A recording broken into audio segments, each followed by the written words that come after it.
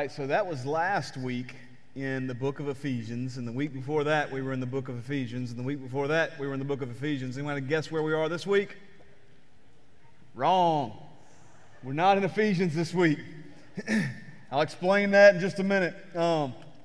First of all, I want to tell you a little bit about when I first started off in ministry. I worked with children a whole lot, and we used to, at the end of the little kids service, we'd have a time for them to give, and we'd pass around the cup, and they'd put in their monies, you know. And one day at the end, some of the leaders brought me over and they said, we want you to see what Colin put in. And Colin was about 3 or 4 years old, and they brought out a couple little coins, and they were tokens from Chuck E. Cheese. And Colin gave all he could give. He really he wasn't trying to be funny or anything. He didn't know the difference between any of the money. He knew this is something that belongs to me. It's money, and I want to give it to the church. He had the right heart about it, and that heart can continue on through adulthood. It really can, and it can start in adulthood. And I'm reminded of somebody like John Wesley, the famous evangelist, famous missionary. And John Wesley, at some point in his life, he said, you know what, here's a modest income. Here's an amount of money I can live off of. Lord, whatever you give me beyond this amount of money, I'm going to give away. And they said by the end of his life, he ended up every year giving away the equivalent of about $140,000, living off of somewhere around, they said $20,000, but that was before inflation, so it must have been closer to $30,000 or $40,000 now. But the point is, this generous giving spirit, where does it come from? Now, there are certainly generous non-Christians in this world. There's no denying that. But Christians ought to be the most generous people, and they tend to be the most generous people statistically. Why is that? What is it that is interwoven in the Christian faith that makes us want to give? It's most easily explained in the famous passage, John 3:16. Right? For God so loved the world that he did what? He gave. He gave his only Son that whoever believes in him should not perish but have eternal life. This is this idea that we who belong to Christ, that we have this eternal life through Jesus Christ, our Savior, right, who saved us from our sins. We understand that he is a gift and that everything God has given us is a gift. So we're made to be like God. We're not giving so that we can be like God. We have been remade in God's image through Christ, so we live in a way that honors God, who is a giving God. We also see in Hebrews 12, verse 28, but because of what Christ has done, that we read about in the earlier in chapter 12, therefore let us be grateful for receiving, right, something we've been given, a kingdom that cannot be shaken. And since we have this kingdom that cannot be shaken, let us offer to God acceptable worship with reverence and awe. It's part of who we are. Because we belong to Christ, we have been given everything, so we seek to give. Now, this is a rare time for me. Y'all know that normally I take a book of the Bible and I just preach verse by verse through that book. Well, this is a one-off sermon, and can you guess what the sermon's about today? Giving. That's right. Somebody said tithing. We're going to deal with tithing, giving. Why today? Why are we talking about giving today? And the short version is that it's just time. It's just time. Back in the spring, it was like April or May, the elders were sitting around, we were talking, said, you know what, at some point we should probably give a sermon on giving, help people understand why we do it, how we do it. I said, but you know what? We don't want to rush this. We don't want to jump out there and try to do it on our own time. We started looking at dates. We looked at all the stuff we had going on through the summer and everything. We said, you know what? Prayerfully, October 15th looks like a good day. And does anybody know what today is? It's October 15th. And so this is the day that it just happened to land that we are going to be talking about giving. And every time as a pastor I start talking about giving, I can feel the skepticism seeping in here. And I can feel people that say, I knew it. I knew it. Is this how long it took? He's been here 8 months. Now he's going to, these greedy pastors are always trying to get into my pocketbook. And let me just go ahead right off the bat and say, if that's you, first of all, I understand that. I've been burned by churches before. I've been burned by pastors before. And if there's a check in your spirit, if you don't have peace with the idea of giving to this church or to a local church, then just don't. All right, I'll just tell you, and it's not a trick, just right off the bat, you can just take that off your plate, forget about it. You don't have to give here. I'm not asking you to forgive here. I'm not here to beg for your money. So just sit back, and I just want you to hear. I want you to hear how good it is to give. And not just to give to anything, but to give the way God says we should give, to give into the local church. It really is a blessing. And I can tell you, honestly, in my life, I've sought, and in my family's life, we have sought to be generous in what God has put in our hands. And it has not made me a rich man, but what it has done is that it has given me the peace of the Lord in my life, and it's given me a faith that can't be bought.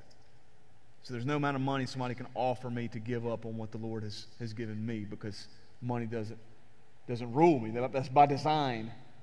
That's what giving to the Lord does, is it helps you remember who's boss. It's not my bank account.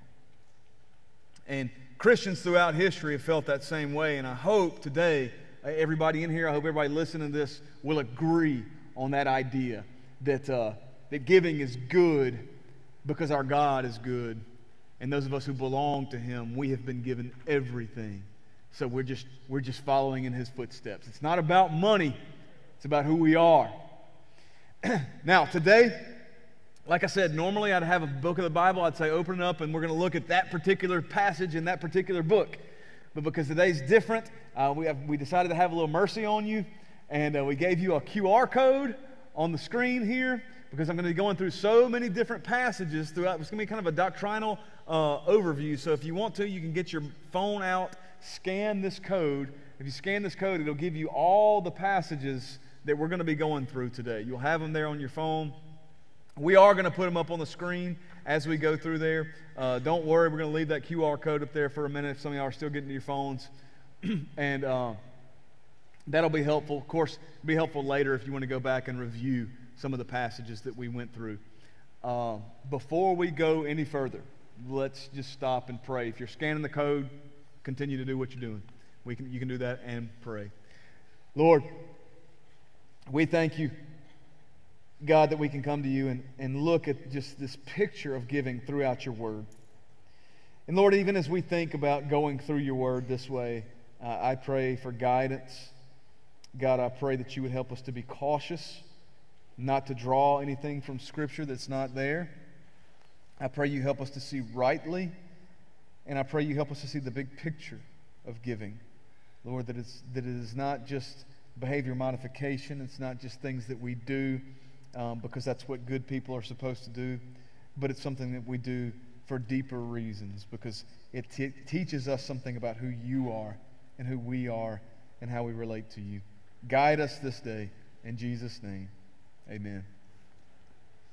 So there's some issues with giving, even for people who believe in Christ, and even for people who believe that giving is good and giving to the local church is good. There's some issues, and that is that it can be hard. Giving can be a difficult thing, even for the most faithful among us. So what we're going to look at today, and kids, y'all can take note, three obstacles to giving. And then we're going to see at the end why it is so good to give even in spite of these obstacles. So those are some things you can talk to your parents on the way home about, the three obstacles and then why it's still good to give. First obstacle is this. When we don't know why or how to give. If we don't know why or how to give. Did we get that up there?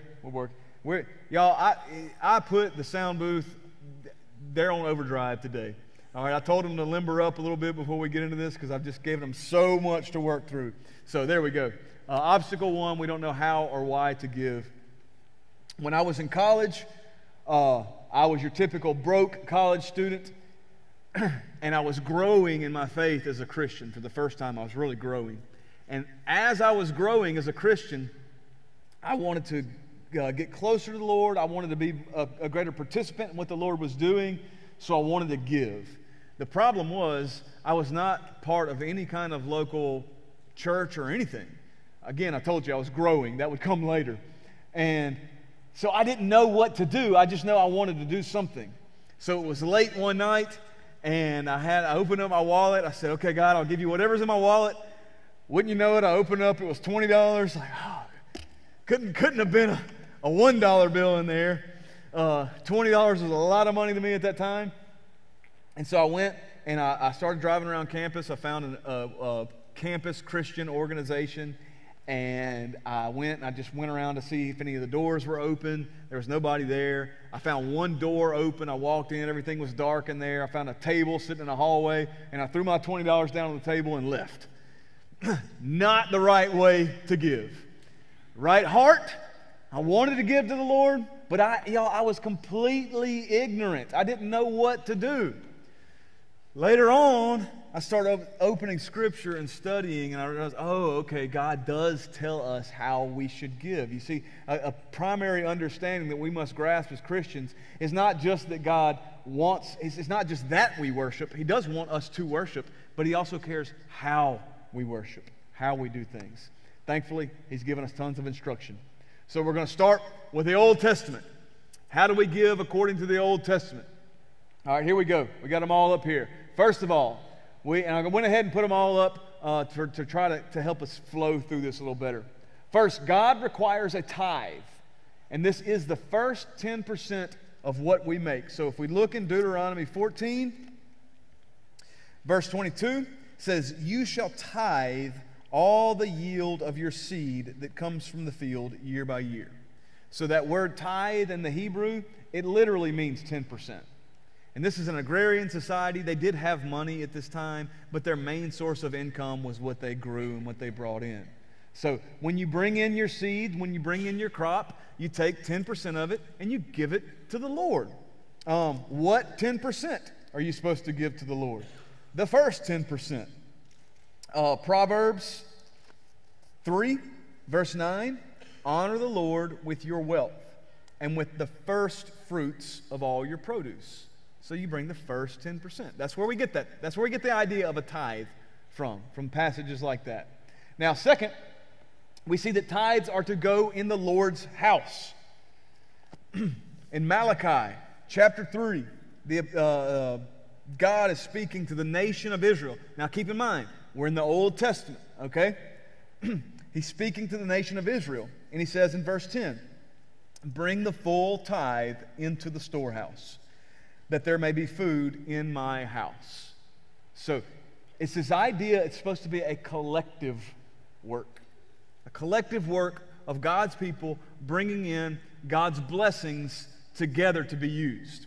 Again, as a young Christian, now I'm growing, I found a local church, I've become a part of it, I want to give, I want to be faithful, I want to do everything I'm supposed to do. I start looking around the church, I'm like, you know what? These pews are nicer than any couch I have in my house. All the stuff we have, these people have way more money than other people I see. So what I did was I started taking my paycheck, and I took my 10% of my paycheck, and I would just carry it around with me and just try to help people I saw out in the world. Again, right heart, wrong method. All right? Because I learned later on, I was like, there's no accountability here. I could do whatever I wanted to with this money. I could invest, even unknowingly, I could give to harmful situations and harmful people. And I looked around and I said, you know what? In addition to that, this local church can take my $1 and do so much more with it than I can do. And they have wise elders and pastors that can look into this and see how God's money can be best spent. And so that's when I realized, you're supposed to bring your money in together, to pool together. And that's true today. I mean, throughout history, the church has been able to do so much more with $1 than one faithful Christian with $1. We're supposed to be working together. And we're going to get to why that is in just a second. So you bring it into the Lord's house. Then you see also in Malachi, failure to tithe is robbing God. If the tithes are supposed to be brought into God's house, and you don't bring them into God's house, it's robbing God. Verse 8 of Malachi 3, will man rob God? Yet you are robbing me. But you say, how have we robbed you? In your tithes and your contributions. So God, he is, again, he doesn't just care that we worship, he cares how we worship. He cares how we do these things. But the flip side of that, failure to tithe is robbing God, but tithing brings the Lord's blessings. So still in Malachi 3, verse 10, bring the full tithe into the storehouse, that there may be food in my house, and thereby put me to the test, says the Lord of hosts, if I will not open the windows of heaven for you and pour down for you a blessing until there is no more need. Understand something that's happening here, because this is going to help us come to this great conclusion about Old Testament giving. He's talking about pouring out blessings on you. He's not necessarily talking about the individual, though we're going to see that exists. He's talking about the people of God. So in verse 12 of Malachi 3, then all nations, when he pours out on you, then all nations will call you blessed, for you will be a land of delight, says the Lord of hosts. You see this? God never gives us blessings so that we can simply hoard them onto ourselves and say, mine, mine, mine, mine, mine, right? He gives us blessings from the beginning so that we can be a blessing. So that's the idea. We're bringing things together so that we can bless other people with them. So all the way from the beginning, God's blessings so that we can bless. We see this idea continued on in back to Proverbs. We see Proverbs 11. Verse 24, one gives freely, yet grows all the richer. Another withholds what he should give and only suffers want. Whoever brings blessings will be enriched, and one who waters will himself be watered. We see the same idea earlier in Proverbs 3. We already looked at verse 9, but in verse 10, so in verse 9, you honor the Lord with your first fruits. In verse 10, then your barns will be filled with plenty, and your vats will be bursting with wine. Of course, this is coming out of the famous passage in Proverbs 3, verses 5 and 6 that says, trust in the Lord with all your heart. Lean not on your own understanding. In all your ways acknowledge Him, and He will make straight your paths. You get this idea? You're trusting in God with your wealth. And as you trust in God with your wealth, He entrusts you with wealth so that others can be blessed through you and your faithfulness. That brings us to number 5. Tithing is a matter of trust in the Lord. Psalm 4, verse 5. Psalm 4, 5. Offer right sacrifices and put your trust in the Lord. You get the idea here.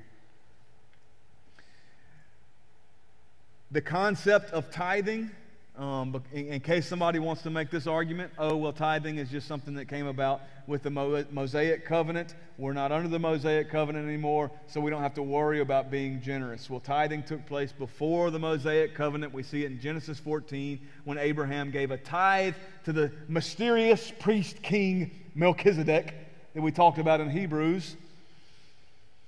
There's tithe there. And lastly, we learn about Old Testament tithing is that it's not just tithing. It's tithes and offerings, and whatever you give and above your tithes are offerings. So, like we have the Wootton family has a certain amount of money that we decide to give regularly to the church, but then other stuff may come up, and we're like, you know what? We love that, and we want to give to that. Annie Armstrong, Easter offering, right, for North American missionaries. Lottie Moon, Christmas offering. Wait, is that right? I get those two mixed up. Annie Armstrong, Christmas offering. You get it. Opportunities to give. I'm a Southern Baptist. I'm supposed to know those. I always get the two mixed up. We get opportunities to give more. There's other places outside this church. People we know who run ministries who say, we think this is a great God-honoring ministry, and we're excited to be able to give to that, to see the gospel taken other places in this world. Those are offerings over and above our tithes. We don't take away from what we're giving to the local church. We give in addition to as the Lord has blessed us. And it's great. Y'all are going to think I'm insane if you're not used to this, but it's fun. It's actually fun. to see what God's put in your hands and to see the ways you can use it for God's kingdom. This is all Old Testament stuff. And why is this? Right? Remember back in Malachi, we said this is God talking to His people. And throughout the Old Testament, to understand the Old Testament properly, you have to understand the idea of a covenant. And when you look at Israel in the Old Testament, you look at God's covenant people. God made a promise to these people. I will be your God and you will be my people. You see that phrase over and over and over through the Old Testament. So what you're looking at is not just God handing down this impersonal, detached commandment to the world. He's saying, no, I've drawn you to myself, and I love you, and I'm going to care for you, and you're going to be the agents of my blessing in this world. Live as you have been called. Live as you have been called. That's God talking to Old Testament Israel, but I want you to hold on to that idea because it's going to apply to us in just a minute. So when you take an Old Testament idea and you move it over to the New Testament, something happens. It's what we call escalation. So it goes from the Old Testament idea, there's correlation between the Old Testament and the New Testament, and in the correlation there's escalation. So it raises the bar. So the Old Testament, you have this idea of tithing, but when you get to the New Testament, there is no tithing. There's no mention of tithe in the New Testament. All right, so that's what you got for the first when we get to the New Testament. There you go. Instead, what do you have in the New Testament? Instead of tithing, it just says, be joyous and generous. All right, give generously and joyously. 2 Corinthians 9.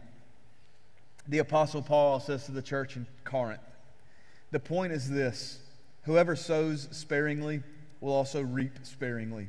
Whoever sows bountifully will also reap bountifully.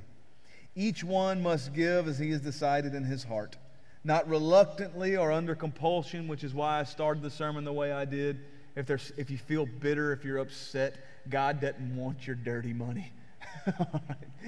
You can keep your bitter money to yourself. If you have a problem with the church, just hold on to it. Work your issues out with the church. And then when you give joyously. Give generously as you have decided in your heart. For God loves a cheerful giver. That's the idea. That's the New Testament idea of giving. We can continue on from there. You should give generously, because we saw that. Number 3, you should give for God's glory and not for your own glory. So we see in Matthew chapter 6, as Jesus is talking to the hypocrites. And y'all seen people like this. When they give, they got to make sure everybody knows. Everybody knows how generous they are. And Jesus says, but when you give to the needy, do not let your left hand know what your right hand is doing, so that your giving may be in secret, and your Father who sees in secret will reward you. You get the idea? So, we're not tithing. Instead, we're giving joyously and generously. We're giving secretively, right? It's not like you have to be cloak and dagger, be doing detective work so nobody ever finds out how much you give. You're just not announcing it, okay? Don't make a big deal out of yourself. Make a big deal out of God. And so when we talk about this New Testament idea of giving joyously and generously, naturally you say, well, how much is that? How much money should I give? And the freedom here is that I don't have to give you a percentage. I don't have to say, okay, you better make sure you give this amount. But what I can do for you, just to help you wrap your mind around it, I give you a rule of thumb. A good rule of thumb, since they were doing it in the Old Testament, why don't you just start with 10%? 10% is enough where you're not going to go hungry, but it's going to remind you. You know what it's going to remind you? It's going to remind you that the bank does not own you. Okay? It's going to remind you that all these ads you get on your social media that tells you have to buy this to look better, you have to buy this to feel better, you have to give me your money if you want the right kind of life, and you step up and you say, I'm not owned by finances, right? I'm owned by the Lord. So you start with your 10%, and then as the Lord blesses you, if He blesses you, think about giving more. It's up to you, right? It's just joyous. It really is, y'all. It's hard to describe if you haven't got in the habit of doing this, but it really is a joy. It's really a joy. You should give to the church. 1 Corinthians 16, the Apostle Paul tells the church in Corinth, now concerning the collection for the saints, as I directed the churches of Galatia to do, so you are also to do. On the first day of every week, each of you is to put something aside and store it up as he may prosper, so that there will be no collecting when I come. What happens on the first day of the week in the New Testament? That's Sunday. That's when they gather together for worship. So he's saying, bring it together with the church. Pool your resources. That's the idea. Pool your resources. We saw last week in Ephesians, God has given offices to the church, shepherds and teachers, right, to help give you the work of ministry. So, you've got godly men who have been called to help shepherd this congregation, who pray over and think over our budget every year to make sure not only are we being faithful, but to continue to seek to be more and more faithful with the money that comes into this church. All right, giving, and that's number 5, right? Giving is about more than just money. It's about the heart. It's about the heart. Matthew 23, famous passage where Jesus pronounces the woes to the Pharisees and the scribes and the Sadducees. And one of the woes he pronounces is in verse 23. He says, "Woe to you, scribes and Pharisees, hypocrites." Man, what a terrible thing to be called by Jesus. Why are they hypocrites? For you tithe. Well, okay, are they hypocrites for tithing? No. You tithe mint and dill and cumin. He's taking the smallest spices and you're tithing on them. But you've neglected the weightier matters of the law, justice and mercy and faithfulness. These you ought to have done without neglecting the others. Right? So it's not about whether or not you're tithing. It's about if you have the right heart. What's inside you? And this goes back to what we just saw for the Old Testament concept of tithing. It's because God has covenanted with His people. And now in the New Testament, God's people through Jesus Christ are His church. And so now you give not because it's something you do, but it's because of who you are. This is an issue of ontology, they call it. It's your being, right? You are a part of the church, so therefore you will join in the church. God didn't save part of you, right? When He brings you into heaven, He didn't redeem, your upper torso and not your lower torso. He didn't redeem your spirit and not your soul. He didn't redeem your body, but not, who you really are. He redeemed all of you. He gave all of Himself to you. Part of Jesus didn't die on the cross for you. Part of the Holy Spirit was not given to you. He gave you the totality of who He was, right, that you could handle, that was meant for salvation. So we give all of ourselves, and He didn't just do it for the individual, He did it for His whole church, the covenant people of God. Therefore, we covenant together, not only in the mission of God, but in our supplying for the mission of God. Just like we saw back in Ephesians 4, right? Who was it that is doing the work of ministry? He gave the pastors, or the shepherds and the teachers, to equip the saints, that's you, for the work of ministry. My job is to help you do what God gave you to do. My job is to take the money that we all bring into the storehouse and help make sure it's used so that you can do the ministry. You see this? It's a beautiful, beautiful picture. Remember what we looked at last week in Ephesians? When we talked about the Trinity and the eternal nature of God and the eternal love and peace and joy that exists within God Himself. And we said we've been adopted into that. The Apostle Paul said that in Ephesians 1. We've been adopted into that perfect relationship that is God. And remember that picture we used where you were out in the dark and you were out in the cold and you were hungry and you were alone in your sins and you were You were desolate. You were out there to die, to perish, just like we all should because of our sins. But then there was the light on inside with this picture-perfect family, by the warmth of the fire, enjoying food, enjoying great fellowship. And who was it that got up from the table? But the Son, Jesus Christ Himself, who came and opened the door and grabbed you by the arm and brought you in. And He said, I want you to have a share in my portion. I want you to eat my food. I want you to sit at my table. I want you to enjoy my heat. I want you to be illuminated by my light out of the darkness. I want you to be in my family. That's who you are, Christian. And because that's who you are, then you do out of what you are. You give the way God gave. God loved the world that He gave everything He possibly could. He gave His Son. Because you've been remade in the image of Jesus Christ, and you seek to love like Jesus Christ loves, and you seek to give for the sake of His church. Ephesians 5 says Jesus Christ was sacrificed because He loves His church so much. We love His church so much that we want to join in together with other believers, and we want to see Christ's mission spread. Y'all, from First Baptist Woodbridge to one point on a map, radiating all the way to the ends of the earth.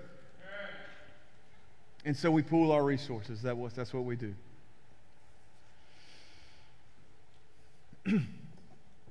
Why do we give? It's because of who we are. It's because we've been made to be in Christ. How do we give? We bring it together here in the church. That brings us to obstacle number 2. And that is, even good Christians, sometimes we get scared. We get scared to give.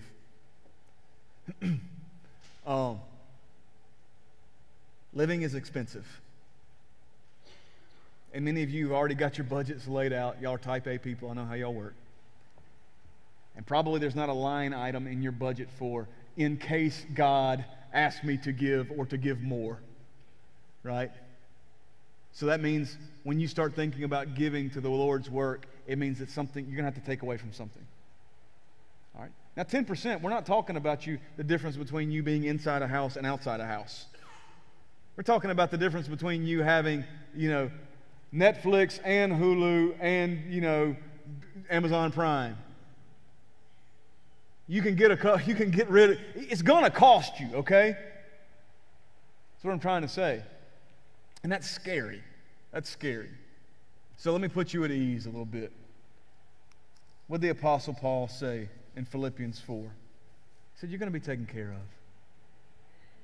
That God's going to take care of your needs. And this is Paul in prison. And he uses his famous verse, Philippians 4:13, I can do all things through Christ who strengthens me. And we know what that verse is about, right? Shooting free throws. That when we quote that verse, right, we can win this game. No, Paul's using that to say, whether I have much or whether I have little, whether I'm in jail or whether I'm out of jail, whether I'm abased or whether I'm bound, I can do all things through Christ who strengthens me. And so with that idea in mind, you go into verse 14 where he's talking about the share, how the church in Philippi shared together in his suffering. And then you get down to verse 19 and he says, and my God will supply every need of yours according to His riches in glory in Christ Jesus. He says, you're doing the right thing. You're trying to be generous with what you got. God's going to take care of you. But you need to understand, He's going to supply every need of yours. That last part of the verse is important. According to His riches in glory in Christ Jesus. He's not going to supply every need of yours according to your desire to drive a Ferrari. Not saying you can't drive a Ferrari necessarily. I'd probably take some convincing. But it's not for your pleasure necessarily. It's because you belong to Him. It's because of who you are. And He's saying, if you will trust me in who you are, then you get to live as who you are. And that is live for the glory and the riches of God Almighty. I'm going to take care of you. I'm going to take care of you. Don't worry. Listen, I know it's scary. I know it is. And it's not a one-time thing either. Jennifer and I, we decided a long time ago we were going to be faithful with our money. We're going to give this amount of money to the Lord. And later on we say, you know what, I think we got a little bit more than we need right now. I think it may be time to start looking at giving a little bit more to the Lord. We're saying, yeah, but we got this coming up, and we got kids now in college, and da-da-da-da-da-da-da. I say, I know. But I think it's time. I think it's time to start thinking about how we can give more and help more. And it can be scary. He's going to take care of you. And then here's something to let you off the hook a little bit, right? That's that the faithful give from what they have, either in their abundance or in their poverty. So you see in 2 Corinthians chapter 8, he's talking to the church in Corinth. He's talking about the church in Macedonia.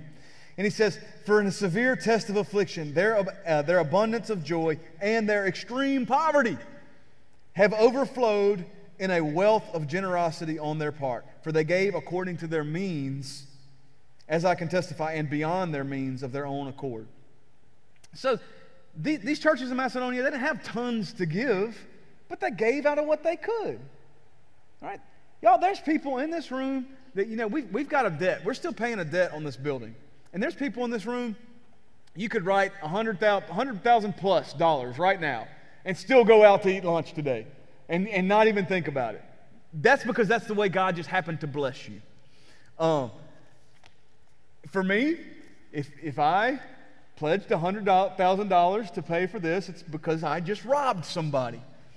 All right? I don't have it. No matter how generous I am, that's not something I can give. But I can give according to what the Lord has put in my hands. You see this? So some of y'all have a lot. Maybe you feel generous to give a lot. Some of you have a little. Maybe you feel generous to give, according to what you have. But just don't forget what you're giving toward. And be generous. Be generous to give. It's a fantastic thing to do. I've said it 3 times already. Now, as we are looking at this idea of giving out of our generosity, there's a third obstacle. And this third obstacle is the tough one. Because all of us, we love to think, well, the only reason I didn't give is because I didn't know how or why. Or maybe I'm just not giving because I was a little scared. But there's a third way, right? The third obstacle is this, is that some people aren't giving just because they're refusing, right? They know they ought to give. They know they ought to get past their fear, but they're just saying, nope, I'm not going to do it. And there's really, from what I can count, there's 2 types of people who might do this. One are those people who think they belong to Christ. The falsely converted, who can hear the plight of the church globally, and they can hear of the lostness in this world, and they can hear of so many people suffering and dying without the gospel. And they can hear of the opportunities that we have here in Northern Virginia to spread the gospel among our neighbors. And they can see there's a need. And they can see they have a way of meeting that need financially. And they're not moved at all. The Bible calls that being hard-hearted. And hard-heartedness usually means that the Holy Spirit has not been active within you, which means that you're not actually a Christian. If that's you today, I'm not trying to give you a hard time. Again, I told you this is about more than just giving. This is about understanding who God is and who you are in relationship to God. So if that's you, I urge you to consider your relationship to Christ. I urge you to consider your own sin and whether or not you've ever truly repented and turned away from your idea of who you are and embraced fully God's idea of who you are, which means you're a sinner that needs to be saved, but Christ came to die for your sins and save you. And today could be the day of your salvation. Your heart could be softened this moment. I mean, you don't have to wait for me to pray with you. You don't have to wait for an invitation. You don't have to wait to go talk to somebody at the Next Step Center afterwards. You right this second, in your heart, in your mind, you can call out to the Lord and you can say, I want to belong to you. Save me, God. And the other kind of person that might just refuse to give, I think there are such things as genuine believers